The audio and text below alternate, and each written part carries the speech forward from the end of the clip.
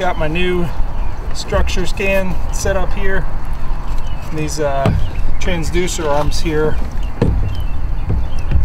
need to set up in place before I head out. Got two different transducer. This is the standard one, and this one is for the structure scan. I'm using the torpedo motor in conjunction with my paddling to go even faster.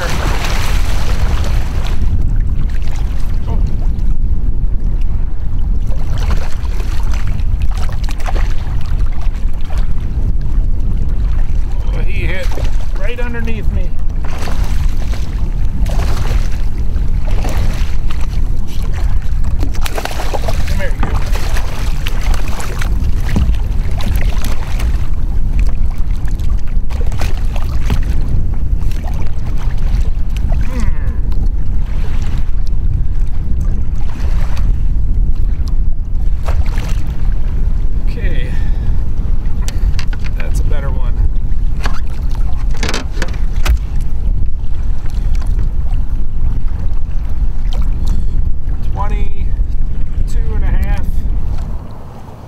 Depth finders in this structure scan is a great way to get the lay of the land, but as soon as I understand what's going on out here, I shut it off.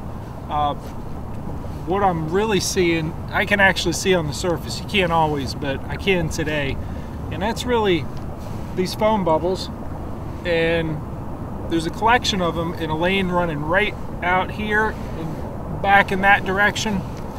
And I zigzagged across it, and I can tell that I got some sort of structure right out here, whether it's a pipe or an oyster reef, or there's something out here.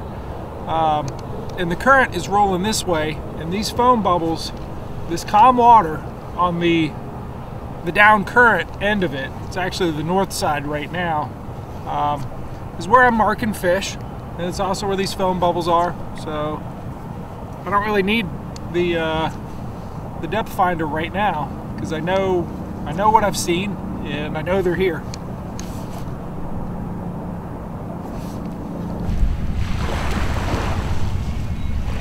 I came ashore to show you the new Lowrance HDS7 with structure scan. I got the combo, I got them bundled so I could have both. The head unit here I put into the slide track system.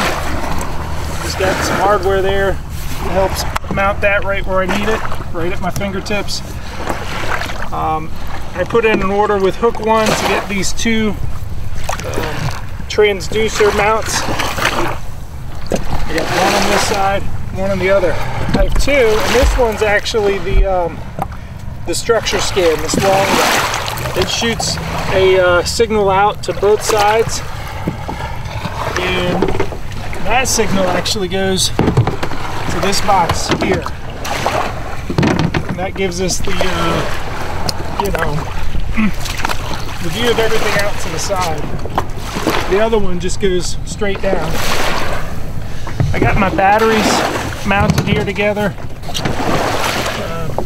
I actually decided to use one battery for each. And just to keep them from sliding down underneath the seat there, I bundled them together with this big pool noodle. So let's go ahead and get it out on the water. Maybe scan the Bay Bridge pilings, see what they look like on the structure scan.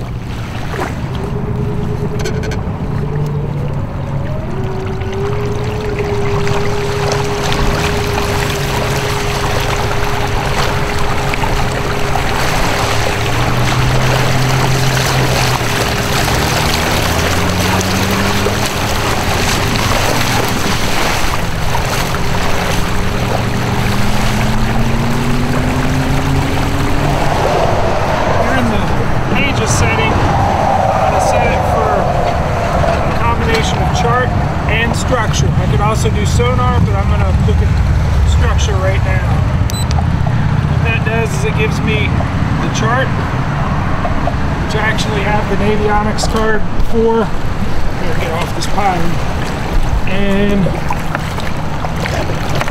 On the right side is the structure scan. I think it's already, let's see if it's picking up the big old hole to the left of me. I think I gotta be going at speed for it to really register well. We got two pilings here in front of me. Let's see if I can get them to show up here on structure scan. I'm gonna hit it at speed so it makes sense. So crank up the torpedo here. Looks like I had some fish over here on the right. Not to get too close. More fish on the right. That's the first piling right there.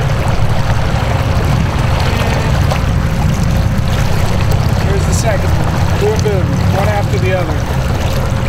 So this center line shows your depth contour, that dark part. Let me put that down. Shows how deep it is. So if you were to hit a trench in there, it'd go straight and then bump out and then go down. But as it were, we just have those two bridge pilings right there.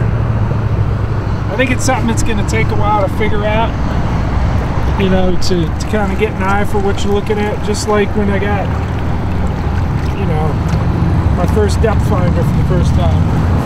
Now, I don't need structure scan to tell me there's some bridge pilings off to the right and left of me, but I think where it's really going to pay off is those rock piles that are kind of out in the middle of nowhere as you're just cruising from spot to spot, rip to rip. You're going to look left or right and say, wait, there's something out there. Let's go put a jig on it. Stuff that you just wouldn't know was there otherwise. Oh, it's off.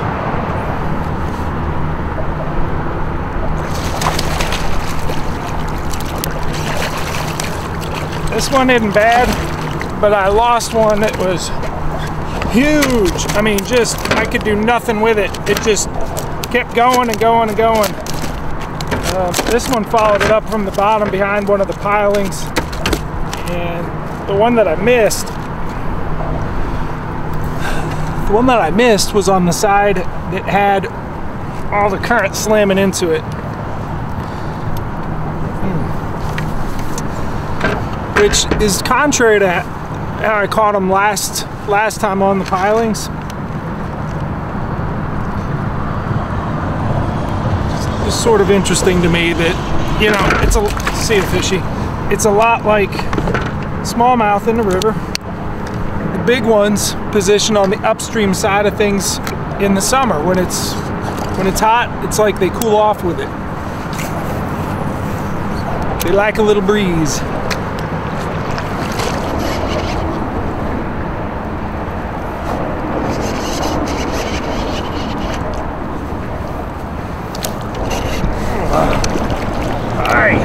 Behind the bridge piling. I want to pull him away from it. I gotta back up.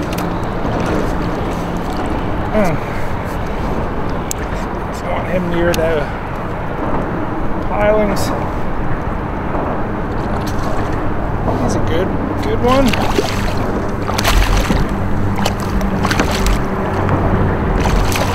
Hi.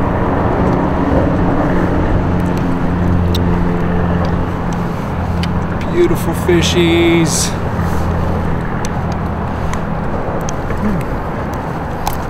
They're starting to turn on again. It was exciting this morning, and then it slacked off. And you know, they're starting to pick up again. That's a 19.5. Just had an 18.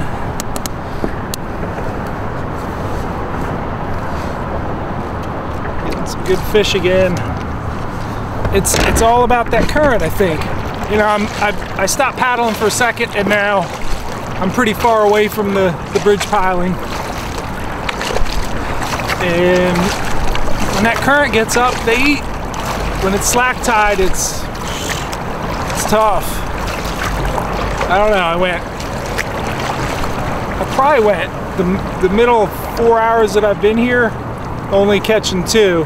As soon as I got here, I had 7, like one right after another, it seemed. And now I've just gotten 3 or 4 hits in a pretty short period of time. So they're turning on again.